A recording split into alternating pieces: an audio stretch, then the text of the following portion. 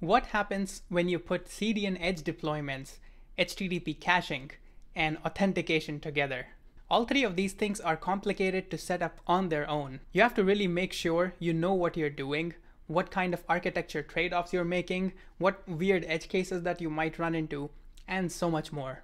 So when you try to put three complicated things together, you'll probably run into a whole new class of issues and edge cases that you've probably never seen before. You unlock a whole new category of disasters that you now have to deal with. And that's exactly what happened to Loom last week. Loom is a platform for recording video and screen capture that can easily be shared with teammates, with customers, and so on. On March 7th, Loom had an incident that was causing account vulnerability.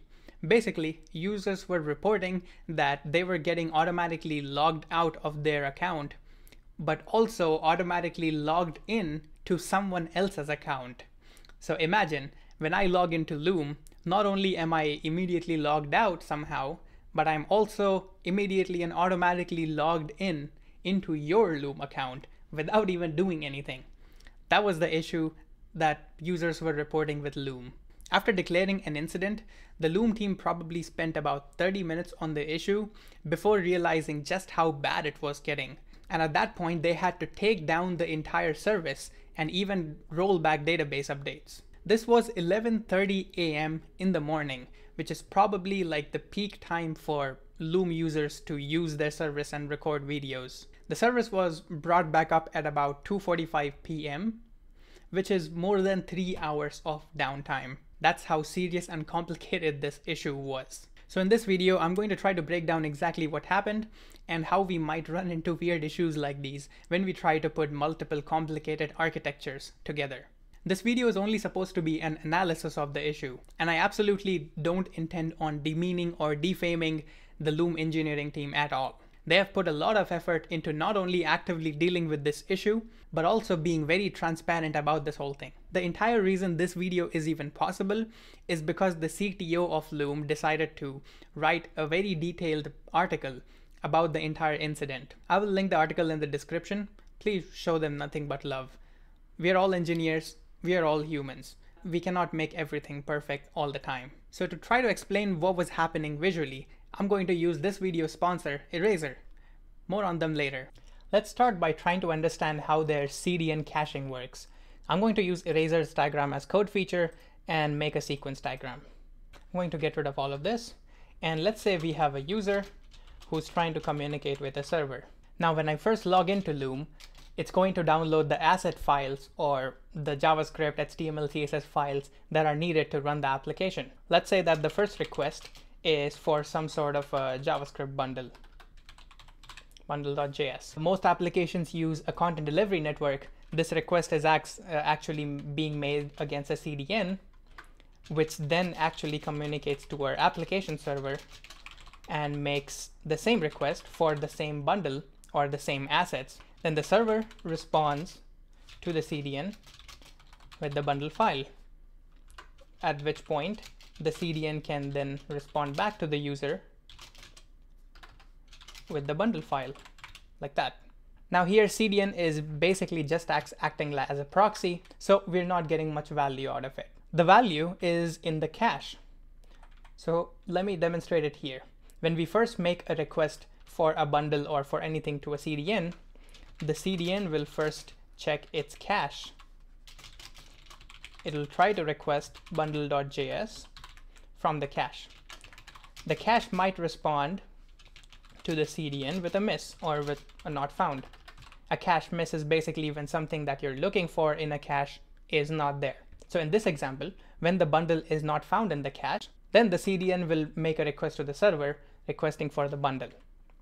Once it gets it back, it's going to store it in its cache, store bundle.js, and then it's going to return it.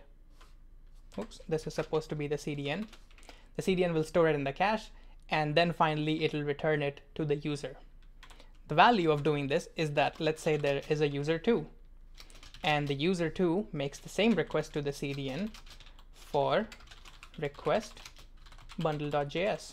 At this point, the CDN once again will check the cache, request bundle.js. I probably should have picked a name that's easier to type, but this time the cache will not respond with a not found.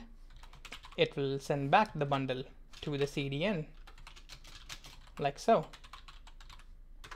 And now the CDN can simply respond to the user too with bundle.js. So you see, the CDN only had to reach out to the application once in the beginning. It did not have to reach out to the application server once again because the bundle is cached here.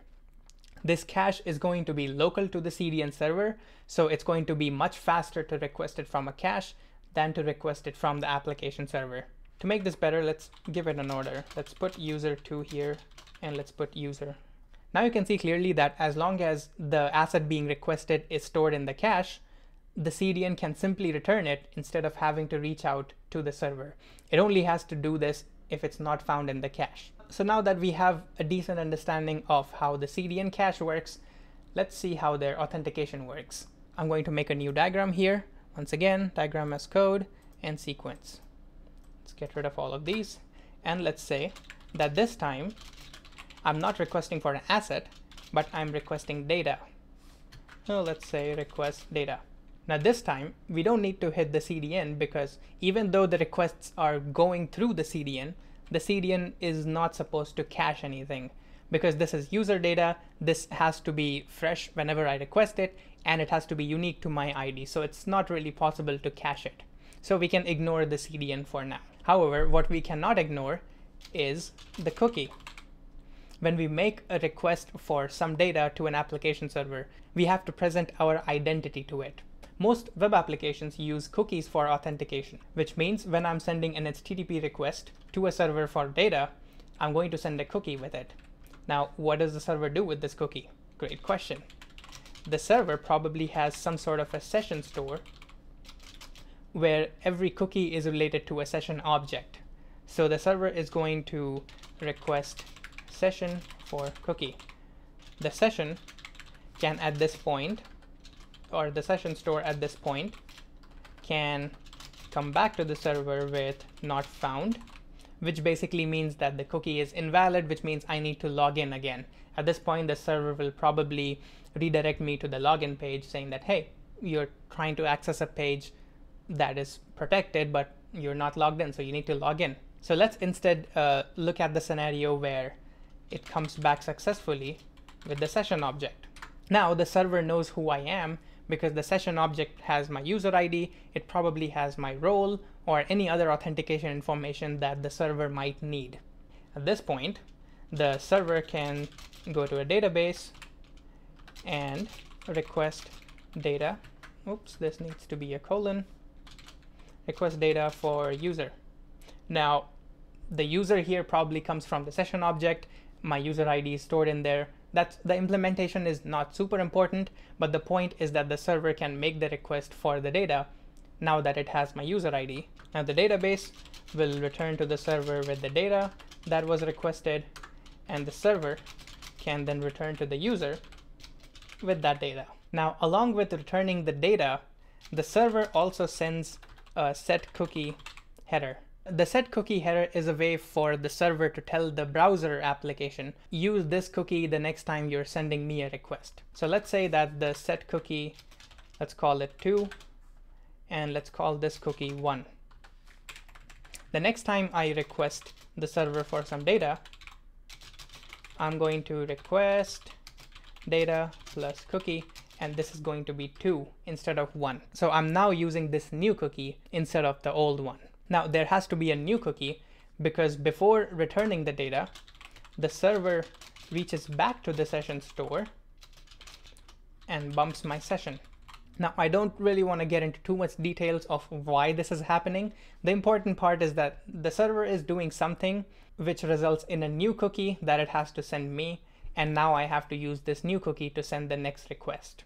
Okay, now that we also have a decent understanding of how their authentication works, let's see what happens when they're both put together. This time I'm going to just clone this diagram so that we can work off of this. Now on March 7th, which is the date of the incident, Loom made some configuration changes to the CDN. And every time you hear the word configuration change, you should probably be a little on the edge about it. No pun intended. What started happening is that when the CDN made requests to the server for a bundle or for an asset, right here, it was somehow also sending the cookie with it. Now, we just talked about what happens when the server sees a cookie in the request. Let's zoom out a bit and let's start to diagram this. The server is going to reach out to the session store, and it's going to request for session with cookie. The session store will come back to the server with the session. Now at this point, you can imagine the server reaches out to its file system and grabs the bundle.js file. We are not too concerned with showing that here right now. What we do need to show is that the server has to reach back out to the session store to bump the session, and when it responds back with the file, it's going to have the set cookie header, because that's what the server is programmed to do when it receives a request with a cookie. It's as simple as that. So far, this is kind of expected behavior. It's not necessarily expected on requesting assets. It's only expected to be there when you're requesting data, but it's still happening. This is where things get really interesting. Now we have to talk a little bit about how this cache works. This is an HTTP cache that lives on the CDN server.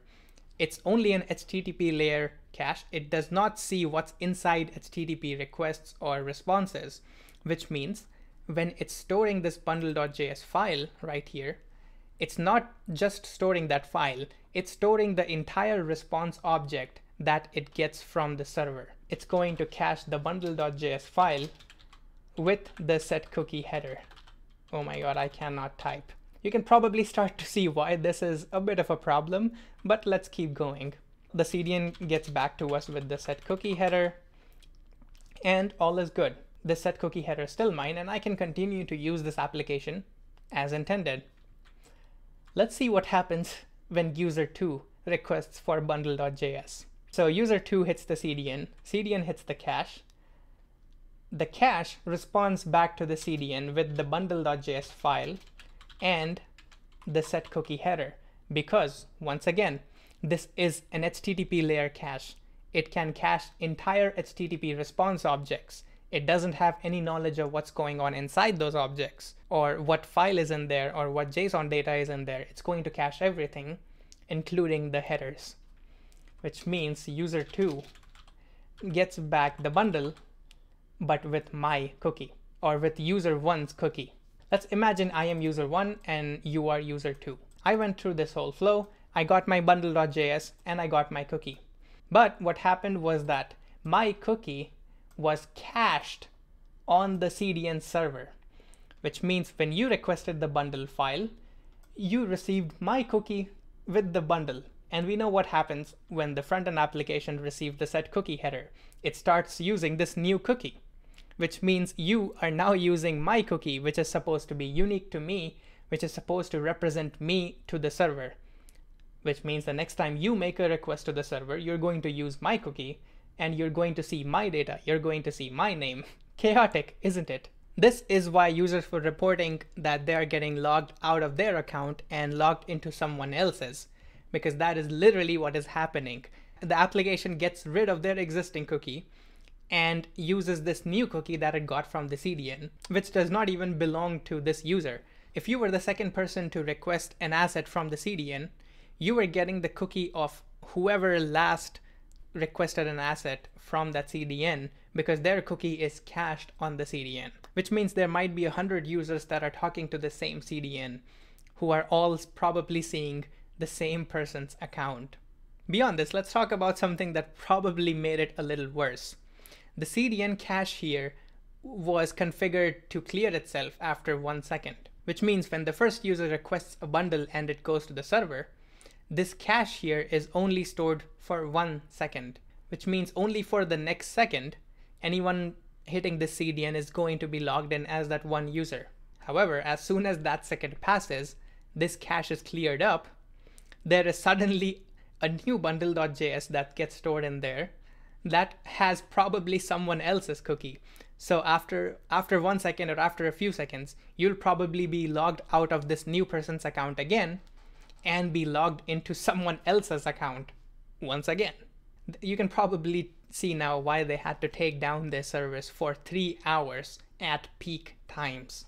It really was not a small issue, but thankfully the issue is all fixed and resolved now, and we can continue to use Loom without being accidentally logged into someone else's account. I should probably also clarify that I don't work at Loom, or I don't have a lot of inside knowledge on their architecture, so a lot of things that I mentioned in this video could be slightly inaccurate, but I think the root issue of the bundle being cached on the CDNs with the cookie headers is really the root cause of this whole incident. So if there were any mistakes in my representation of this architecture, I apologize. I reached out to their CTO for additional questions, but he was understandably very busy dealing with customers and all the complaints and requests or whatever. So once again, I don't mean any hate towards Loom or their engineering team. Please show them nothing but love. I hope this video was helpful in trying to understand how some of these complex architectures can interact with each other and make life more difficult. I also want to give a big thanks to the people behind Eraser for not only building such an amazing tool that helped me visualize all of this, but also for bringing this incident to my attention in the first place. Eraser is a diagrams and documentation hub for engineering teams. Since launching in March of 2021, hundreds of thousands of users have used Eraser to draw architecture diagrams, create technical planning documentation, conduct whiteboard interviews, and sketch wireframes. Eraser differentiates with developer-targeted features like Markdown notes, diagram as code, and keyboard-first flowcharting. Thanks for watching, and I hope to see you on the next one.